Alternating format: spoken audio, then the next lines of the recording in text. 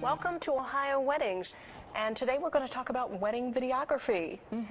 Now, I have been in wedding videography for 20 years, and I tell you, I was very impressed with the work that we saw in our very first episode. Oh, thank you.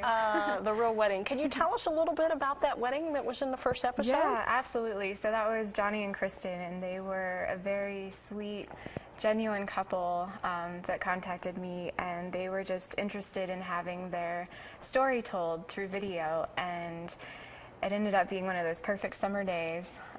They had their wedding at a barn in Westerville, Ohio, and Kristen is one of those brides that you know spends every waking hour on Pinterest gathering ideas. So she had the peonies, she had the nice turquoise color, and see, the centerpieces of her tables were just gorgeous. You know, everything was wrapped in yarn. She had like the cotton, and it was a dream wedding. It was very well executed as far as planning to actual event. It was gorgeous.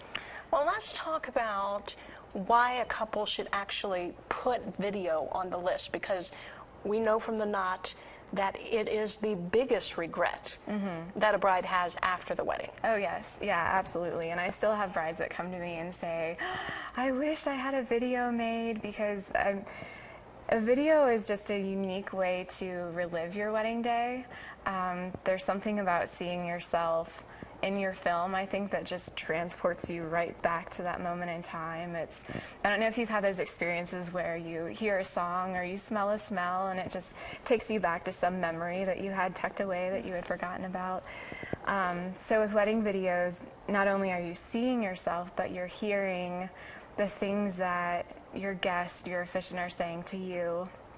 You're hearing the things that you say to each other, and it's an emotional experience, really, is what it is, which I think is what makes it so fun. You know, you think about the things you watch that you respond to. It's that motion. You know, it's why Hallmark commercials make me cry. It's why, you know, movies like Napoleon Dynamite finally make me laugh 2 weeks later. You know, you live in those moments, and as couples, I think the day goes by so fast. It's a blur. You know, I don't remember anything that was said on my wedding day. And so to be able to, after the fact, sit down and relive your day at your own pace is something priceless. And two, the other thing that a lot of my couples come to me wanting a video is to show their kids. Yes. You know, on through the generations. I mean, who wouldn't want to see their parents, you know, interacting with each other? And well, I can say, after being in the business for 20 years, my customers did say that the children watched it the most. Yeah. They really did. They really did. Great. And it was such a neat feeling. But what would you say as far as tips? What kind of questions should they ask as far as choosing a wedding videographer? Oh, sure. Yeah, that's great. And it is nice to go into a meeting with a videographer prepared with a few questions, so you know what you're getting, you know, your videographer's style.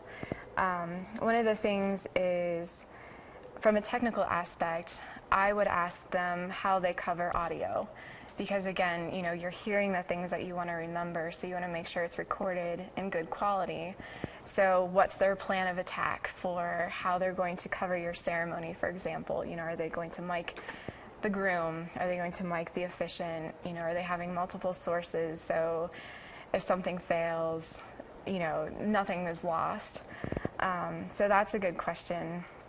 And then another technical question would be, what type of other gear do you bring? Because now that wedding videographers are filming with these DSLR cameras, the cameras that photographers use, they can bring along a lot of additional gear with them, from these sliders that give you these nice, you know, kind of panoramic shots, to these glide cams, these harnesses that they wear to give you these nice sweeping shots. You know, if that's something that you want, or that's something that, you know, you don't want someone to bring along, you know, that type of equipment, it's good to know. And same with lighting as well. You know, receptions are dark, so what's your videographer wanting to do with dimly lit situations? A question that I like getting is, how did you get started in the business?